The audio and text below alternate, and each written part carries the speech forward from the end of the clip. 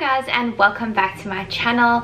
Thank you so much for tuning in again, and if you're new here, my name is Melissa. I live in Auckland, New Zealand with my husband and son. We moved from Dubai to New Zealand, and originally we are from South Africa. So I'd love to have you stick around for videos all about being in New Zealand, immigrating to New Zealand, being a mom, hacks, hauls, recipes, and just about everything in between. So please be sure to hit the subscribe button. In today's video, I'm going to be sharing a couple of tips or hacks which have really helped us make our money go a little bit further each and every paycheck. There are so many different ways to save money here in New Zealand, so I thought I'd put a list together just to share with you. And please, if you do have your own, comment down below with them as well, so that we can always help each other out. A lot of these programs are things which run in different countries as well, but these are just a couple of things that have really worked here for us, so I thought I would share them with you. Okay, so let's get straight into it. So the first money saving tip I have for you is rewards programs. We all know them and we've all had experience with them, but in New Zealand there are tons to choose from, and there are some that are really handy and useful. There are ones for grocery shops, there are ones for fuel, there's ones for airplane points, there's all sorts of different ones out there, but two in particular which have really helped us get some rewards back really quickly as well, which I feel is really important. Often when you get reward programs, it seems like it takes forever to get something back from it, from just swiping your card, right? So for me as a consumer, I really enjoy getting a reward pretty quickly and for less money spent, if that makes any sense. So two places where I found this really useful are Countdown, which is where we do a lot of our grocery shopping. So you just get a little Countdown card, you swipe it every time you shop and you accumulate points, and really it's pretty much every 2 months or so that I get some cash back to spend at Countdown, so that's been really useful. And the other rewards program that's been really useful for me is the Mobile Smiles card, which is for petrol. So every time you go to fill up your car, you just swipe that card and you get 6 cents off per litre, which is quite a lot of money when you're filling up your car from empty.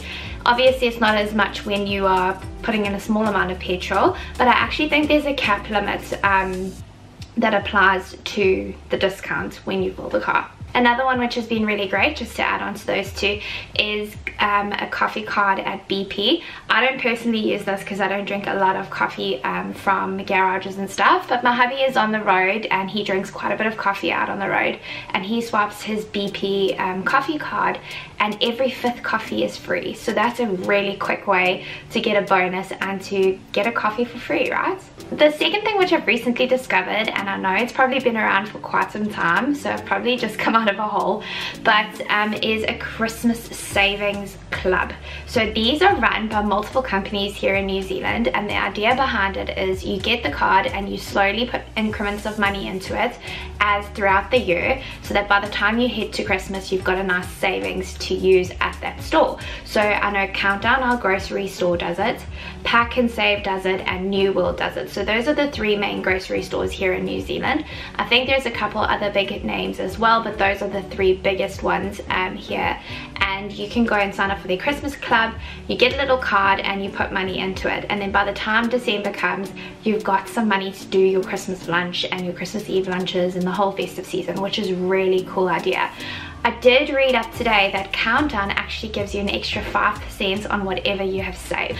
Now of course the thing with this is that you need to spend that money in their store, so it's a clever way of them making sure that they're actually getting some money in during the December holiday.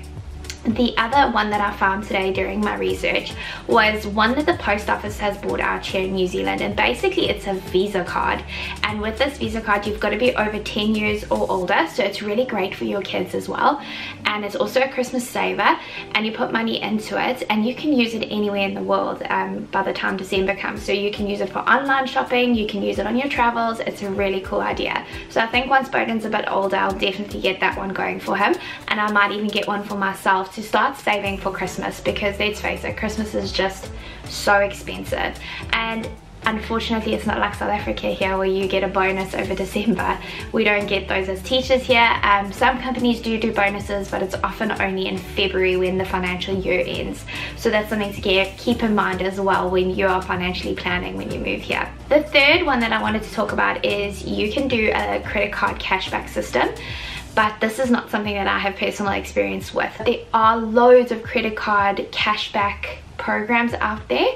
Like I said, I don't have one personally, so I can't really talk too much about that, but there is a lot of information available online, so I'll link that down below. And I know certain banks have different rewards and there's different ways for you to earn. I actually spoke to a friend this past week, and she was saying to me how she does all of her shopping and all of her bill paying through her credit card.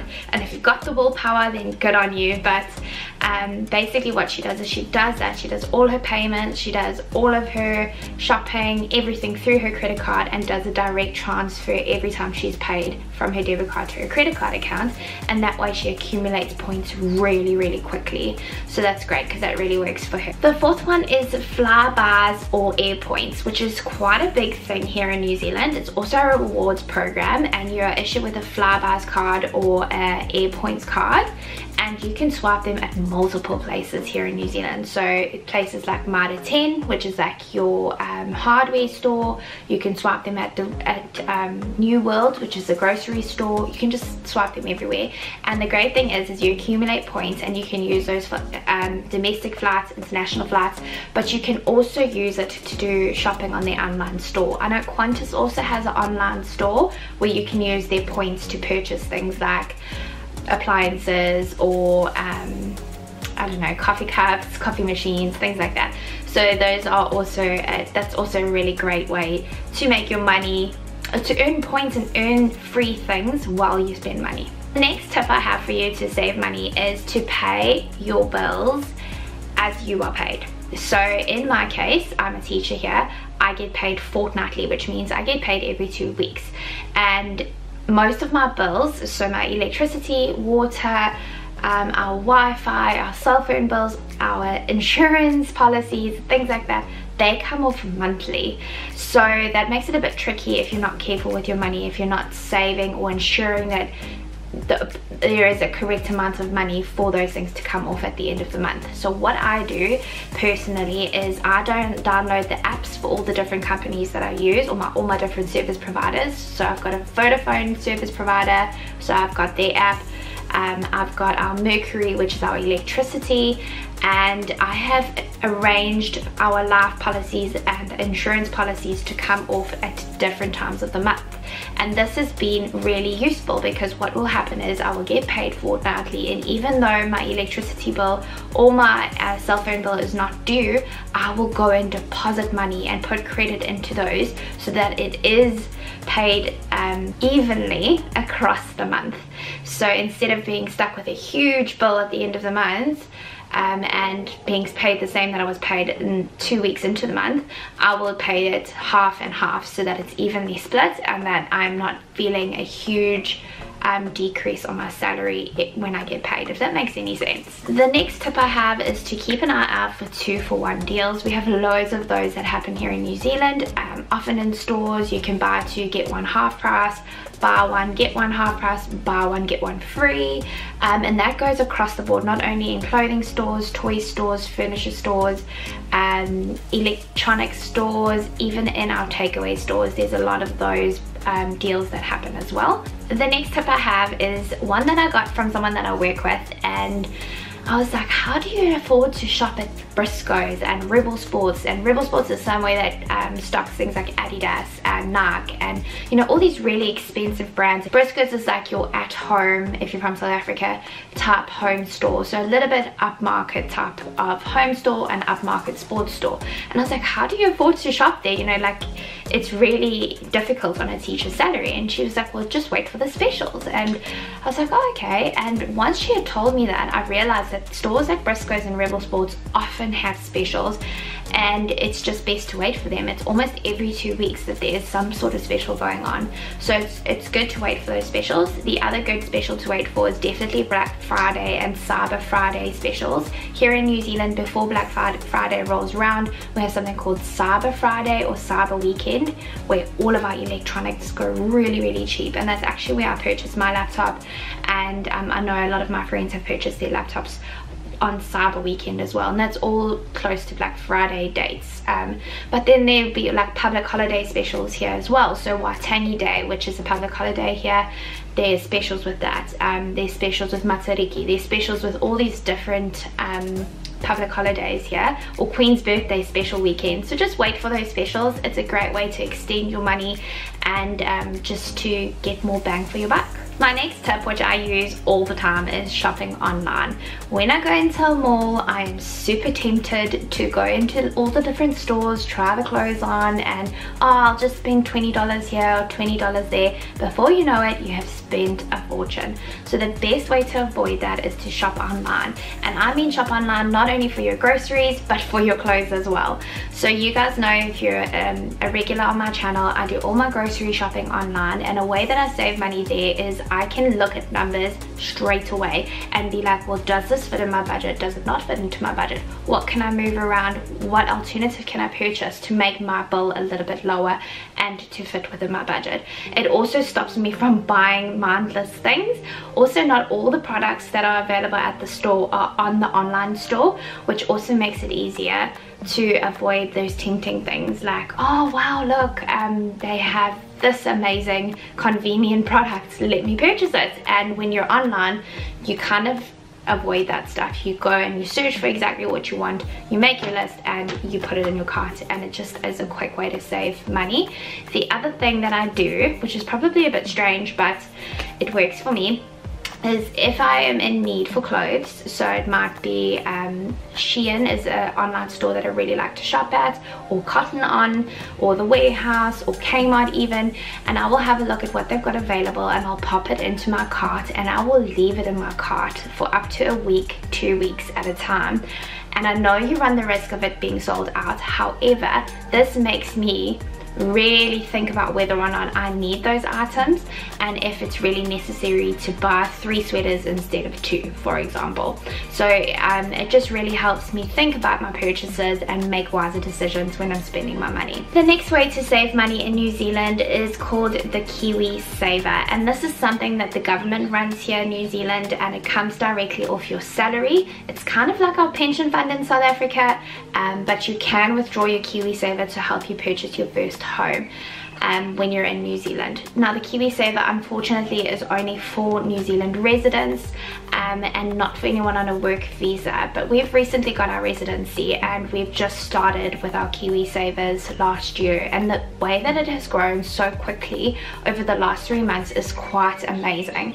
So you can opt for different amounts or different percentages that you want taken off your salary each month or each fortnight. So that's something to keep in mind as well. If you're being paid fortnightly, how much percentage do you want off fortnightly, and how is that going to look over a month period? And then if you're being paid monthly, what's that going to look like if it's being taken off monthly? So there are different options for the Kiwi Saver as well, but I will post more information down below for you in a link. The other thing which I would really suggest is setting up an auto debit savings account. So what I would do is I would open a savings account with the bank, which is what we've got here, and automatically every fortnight I've set my account up that a certain amount of my salary goes directly into our savings. That way I don't even handle the money at all, and the moment I'm paid, that money moves over. Yes, I can just go over to my online savings and withdraw the money, but it's just so much easier to let it go automatically. I don't even miss the money because it's so, I'm like in such a habit of it happening now. But if I were to transfer the money manually every fortnight, I think it would be a little bit more difficult. So I would really suggest setting up an auto debit on your account. The other thing that you can do here in New Zealand, and I'm sure in other countries in the world as well, is you can approach your bank and you can get something called a Serious Saver. Well, that's at least what it's called at our bank. And with the Serious Saver, it's one of those where you have to give them notice that you want to withdraw money. So that money is really almost untouchable, but it is there, and it's less tempting to go and remove money from it because you have to give the bank notice and things like that. Okay, and for a bonus advice, if you're a teacher here in New Zealand, you actually qualify for a whole bunch of different discounts, as well as if you're a student. Just like we have student discounts in South Africa and student discounts in Dubai, and wherever you are in the world there's often student discounts. Here in New Zealand you can show them your registration card and you can get a discount at certain stores. These stores include places like Noel Leeming, which is an electronics store. They sell all your whiteware, all your electronics, all your kitchenware, like kitchen appliances, sorry. You can get a discount at Noel Leeming. There you can get a discount at Whitcoulls, which is a bookstore. Often places like Kelly Tolton, which is our aquarium here, offers a discount as well. There's places like the zoo, which will run a teacher weekend or teacher 2-week period during the school holidays where teachers go for free, which is amazing, and then the rest of the family gets a discount. There's also certain schemes like ANZ. When you take out a home loan, they will give you a certain percentage off your interest rates when you're repaying your home mortgage. I don't know enough about that, but that's just something I read up. And you can also get discounts at Warehouse Stationery, which is kind of like the Warehouse Stationery here sells things like laminators, printers, office furniture, and stationery, a teacher's dream, and so that's really great as well. So my final money saving tip here, especially if you're a family or you have kids, is to buy year passes. Here, year passes definitely work out far cheaper if you are finding that you are visiting a place multiple times. This year we are actually going to be investing in our first year pass, and that's going to be for Kelly Tolton's aquarium. And the reason why we picked the aquarium and not the zoo this time is A, it's cheaper. It is at the moment on special, so it's going to cost us a lot less to purchase that. And the reason we chose the aquarium is because, so in the winter here in Auckland it gets really cold and it rains so much, and it just makes so much more sense to go somewhere that's indoor and we can go anytime we like. With those year passes we can also skip the queue, which is awesome, and we get discounts on things like shark cage diving, going to have a penguin encounter and things like that, so that makes it really great as well. The other one, which a friend of mine actually has, is a zoo annual pass, and they love that, and the zoo is definitely one that's worth it as well. If you haven't seen my video about the zoo, I'll link that down below for you as well. What an amazing zoo we have here in Auckland. But there are so many different year passes you can get here, and that's a really great way to put your money and to really get more bang for your buck. Okay guys, I hope you found these tips useful. If you did, please give this video a thumbs up, and don't forget to share your own money saving tips down below, and I will see you in my next one.